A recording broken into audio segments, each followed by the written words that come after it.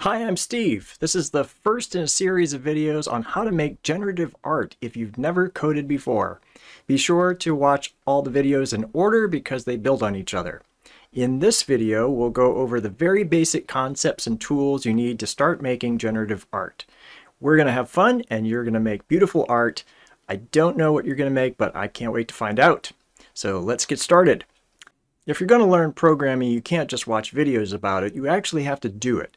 So I want you to get a second browser window open. If you have a second screen, you can put it there.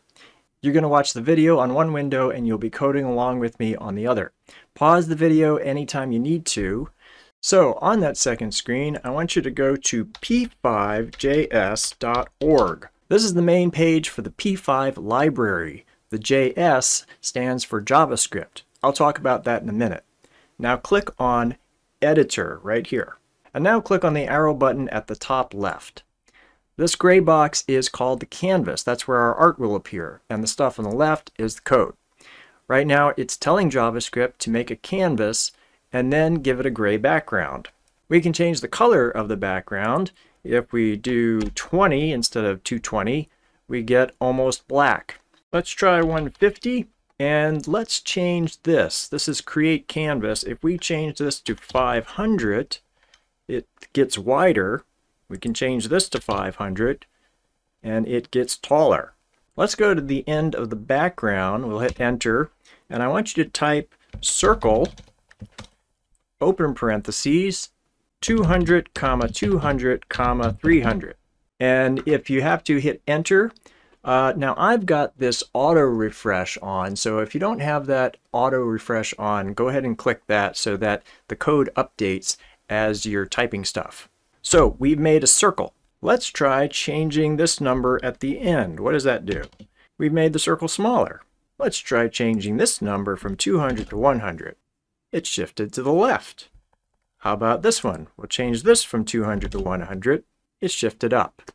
So this is the X position on the screen, this is the Y position, and this is the diameter of the circle. Congratulations, you're already coding. All right, I'm going to pause this coding so I can give you a bit of context about what we're doing. Right now we're coding in JavaScript. It's the most popular programming language among generative artists, so that's what we'll be learning. But not just JavaScript, we'll be learning something called p5.js, which is a library of JavaScript. A library is sort of like an add-on to the coding language. It gives us some additional tools to make it easier to program. Let's leave our program there, open up a new tab and go back to p5js.org. Here you have all sorts of information about the P5 library. It was created by the Processing Foundation, a nonprofit dedicated to helping people learn to code. If you click on this reference button, you'll see all sorts of information about the functions in P5.js. Functions are like commands, things you want the computer to do. Each one of these has a page that goes into detail about what it is, the circle here, and how to use it, and there's examples. This is very handy, so you might want to bookmark this reference page. The other useful resource I'm going to want you to bookmark is this JavaScript reference page. It's kind of a long URL, so I'm going to link that in the video description. But this has information on functions that are native to JavaScript. That means you can code with these commands even if you don't have the P5 library added. So definitely bookmark this. In fact, you probably want to create a folder for all your coding bookmarks. Let's go back to our code. When you type in circle plus a parentheses after it, you're calling a function. As I said, a function is like a command, and the stuff inside the parentheses are called arguments. The arguments are specific instructions for that function. In this case, the first two arguments are numbers for the X and Y coordinates, and the third argument is for the diameter of the circle. Let's talk about X and Y coordinates. You probably remember in math class plotting points on an X and Y axis. It's similar here, but a little different. For the X, instead of the 0 in the middle of the screen, the 0 is all the way on the left. And in this case, we've got a 500 screen, so 500 is all the way on the right. For the Y-axis in your math class, 0 started in the middle and increased as you went up. But in coding, 0 starts at the top and increases as you go down. So this is 0 and this is 500 height. These numbers for the create canvas and also for the X and Y of the circle represent pixels, tiny little dots. Now you might notice that there's this word function right here and here, but the circle is called a function, right? Well, not exactly. Actually, we're calling a function because the actual circle function is hidden inside the P5 library, and that function has math in it to use a bunch of pixels to draw a circle. These are special functions in P5, setup and draw, and actually you can draw with either one of them, but this draw is a loop. You can't really see it, but this is drawing the background and the circle over and over again, and this section can be used to animate things. We'll do a little bit of animating down the line. This section in setup is for anything that needs to be done before you get to the draw loop, such as setting up the canvas.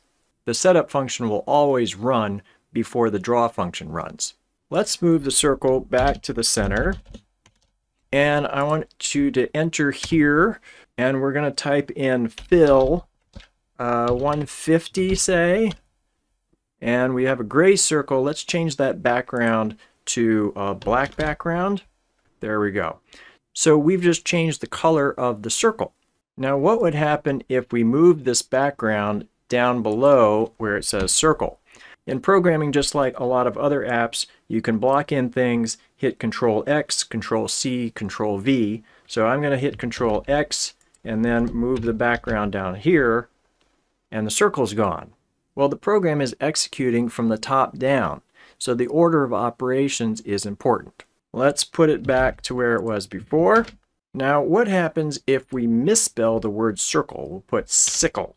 And the circle didn't get drawn, of course. But if you see down here, something showed up. We can drag this part up. This is called the console. And we have this here if we need to scroll up, or we can use the scroll bar on the mouse. It says sickle is not defined. p5.js says sketch.js line 8, so it's telling us which line the error is in, and it's also highlighted it a little bit here. It seems you may have accidentally written sickle instead of circle. It's smart. Please correct it if you wish to use the function the circle. So we'll change that back to circle. We're just about done, but I want to go over a couple more things. You're going to want to save your programs. Not all of them maybe, but some of them. To do that, you need to sign up with p5.js. Signing up is free, and remember, this editor is run by a nonprofit, and as far as I can tell, they don't sell your email or send you lots of annoying messages. So you can sign up right here at the top right. Go ahead and do that. Pause the video until that's done. Okay, so now that we're signed in, if we go to the top, we can click File, Save, and the sketch is saved. So this is called a sketch. And right here is the name of the sketch. P5 just comes up with a name for you, but you can change this to whatever you want. And if we click File, Open, you'll see all the sketches that you've made so far. And you can click on this to open it up. Now let's go back to the P5 reference page. And in this search bar, I want you to put in fill. And then we'll click on this. So here we have information about fill, about the arguments available, lots of examples. So we were only using one number in fill right here, but it looks like you can do more than one number. I see here also fill red, and I also notice these are squares, not circles. You can also edit these examples. If I hit edit, I can change this to, I don't know, 30, and then run. And now the square is a little farther down on the canvas. You can also copy this code and then paste it into your sketch. So I recommend you play around with this stuff. Just try stuff. You're not going to break anything. Playing around with stuff is an important part of coding generative art. It's a great way to learn, and it's fun. The worst thing that can happen is you get an error message. So that's it for today. You have written your first program, a tiny one. You can draw a circle. You can change its color, change its size, change the canvas size, change the background color. You know what it means to call a function. You've signed up and saved your program. You know where the reference pages are in case you want to look stuff up. That is a lot.